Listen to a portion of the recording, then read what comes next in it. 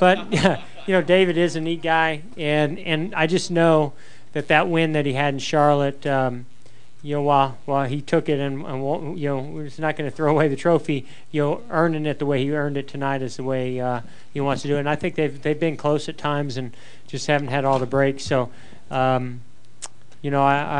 think that he just drove a great race, and they had a good race car, and I think he deserves to be congratulated.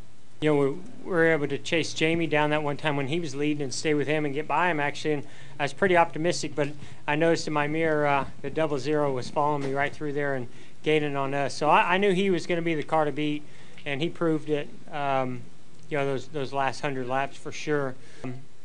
Our team's been consistently running up front, so, a little bit different Carl, where they haven't had the consistency. Tonight he had a fast race car. We've had the consistency, we just haven't had the car to win. So, or all the pieces as a team to get ourselves into victory lane. We think we've got some things up our sleeve for Indy, but I'm sure that's what a lot of guys out there are thinking. It's just a place where everybody goes there all out and have been probably on their 7 post in their simulation and wind tunnel and everything else. And, from the Pocono race on to try to get what it's going to take to win at Indy.